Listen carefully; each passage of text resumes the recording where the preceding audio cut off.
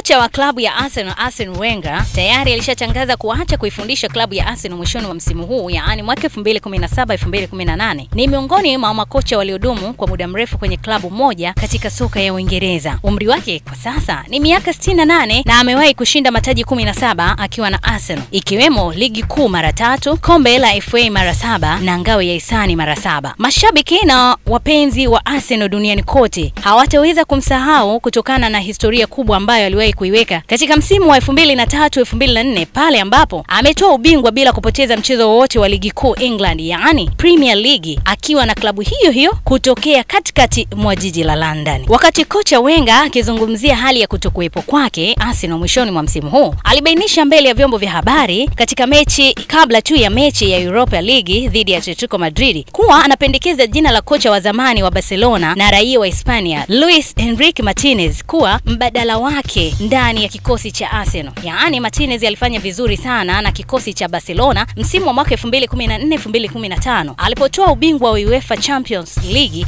akiwafunga Juventus Turin ya Italia magoli 3-1 katika mchezo wa fainali. Si hivyo tu, amewahi kutoa taji la ligi kuu nchini Hispania mara 2, kombe la mfalme mara 3 mfululizo na hata kombe la vilabu bingwa vya dunia mwaka 2015. Ila baadhi ya mashabiki na wachambuzi wa soka duniani wamekuwa na mitazamo tofauti na ilivyo kwa nguli maarufu kocha Arsene Wenger, wakitamani zaidi angewataja baadhi ya makocha kama vile Mauricio Pochettino, raia wa Argentina ambaye ni mwalimu wa kikosi cha Tottenham, lakini pia wamemtaja Patrick Vieira ambaye ni mchezaji wa zamani wa klabu ya Arsenal, lakini hawakumsahau Thierry Henry, naye ni mchezaji wa zamani wa Arsenal, pamoja na mkufunzi wa Borussia Dortmund Thomas Tuchel ambaye alianza kukinoa kikosi cha Mainz 05 mwaka 2009 na baadaye misimu miwili akiwa na kikosi cha Borussia Dortmund, yaani 2015-2017. Lakini katika mengi ambayo tutakuwa nayo hiyo kesho ni kuangalia basi historia kati ya timu ya Simba na Yanga ambao watakutana hivi karibuni. Nikwambie tu hiyo kesho basi. Tuachane na haya kimataifa. Jina langu naitwa Sports Lady Zam Zam Hida.